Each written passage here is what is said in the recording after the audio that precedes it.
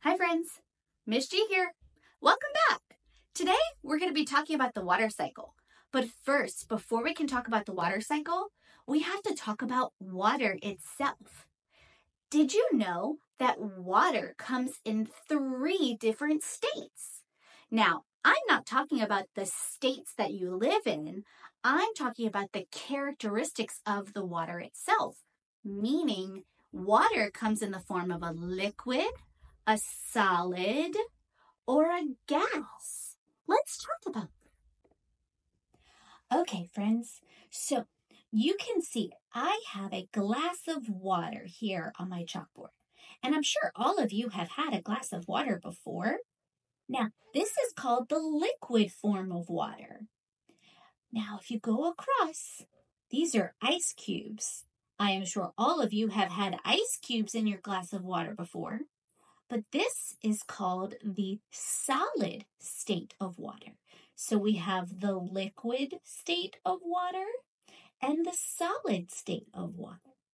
But there's one more state of water, and that's the gas. This kind of looks like a cloud, doesn't it? But I want you to think of it in terms of steam or vapor. Have you ever seen your parents cook on the stove before? And if they're boiling a pot of water, you see the steam coming up above the water? That is the gas state of water. So we have 3 states. We have the liquid, the solid, and the gas.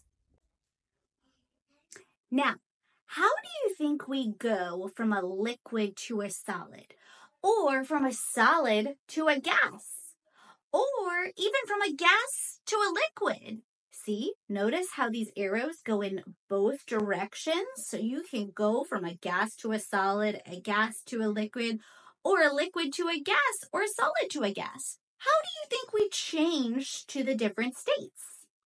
We changed the temperature. Now, do you remember when we talked about temperatures a couple of videos ago? You can get really, really, really hot or really, really, really cold. Well, when liquid gets really, really hot, it can go to a steam, to a gas. When liquid gets really, really cold, it can go to a solid. When a solid gets really warm, it can go to a liquid. When a solid gets extra, extra, extra warm, it can go straight to a gas. So we're going to talk about these different phases of the water changing when we talk about the water cycle next. So stay tuned.